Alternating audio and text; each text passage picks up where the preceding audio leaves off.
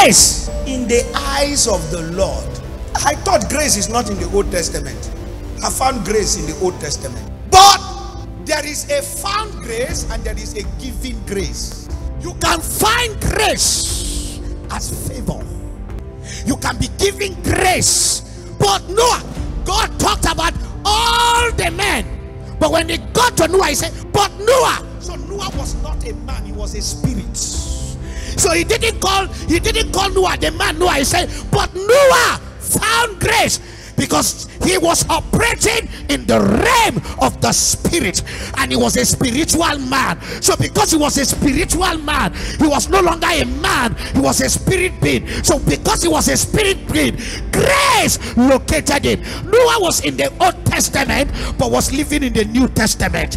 He was already seeing the blood that was shed before the foundations of the earth was laid. So by grace he was sustained in the ark, and the ark was a wooden ark, and it represented Jesus. So when God told him enter into the ark, God was telling him, Noah, you have not seen the yet 2,000 years to come, but by grace, revelation and dimension of the spirit, you were living in the days of Igila.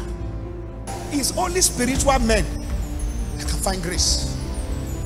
He built the ark and stood by the entrance of the ark and spoke the language of the spirits, which every animal will hear. Ne Saphilia, he could say, the man that God gave dominion is calling us. The eagle carry the she eagle and the e-eagle. They came into the ark. Mosquito could hear Noah's voice. The snail could hear. Male and female, they came. 7 they came. Why? Because he was a man of this. You can't control anything on earth until you understand the spiritual language. The spiritual language is a lingua franca that confronts every activity on earth. The rock can hear, the stone can hear, the tree can hear, the fig tree can hear, animals can hear, lion can hear, money can hear, whatever. When you operate in this dimension of this language, you control anything. The light that will light up your spiritual life is your capacity of faith in what I'm saying now. Watch this. Close your eyes. What are you saying? What are you saying? Darkness. Do you know why you are seeing darkness? You have not powered your light. You are not getting me again. You are not getting me. Close your eyes again. What are you saying?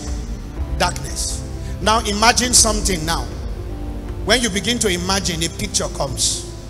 The spiritual world is usually dark, but the light that you carry lights up the spiritual world. Your light is what makes you see the vision you have to see. That is why when you fall asleep, the first few minutes everywhere is dark, but when you travel, you remember that you are seeing some things. Even though you don't remember the dream, you remember that you were not just in a world that was dark, you were seeing. The reason why you cannot remember is because you don't carry much light that can come from the spirit world to light up your physical world. So when you wake up, there is a cut off of a transition of current. The flesh block you so that there can be no flow.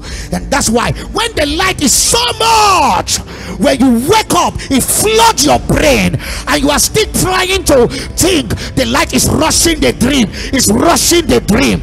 That is why when you wake up from your dream, you don't just do any physical change. You go back on reverse gear small and carry the current that is still at the door and come back.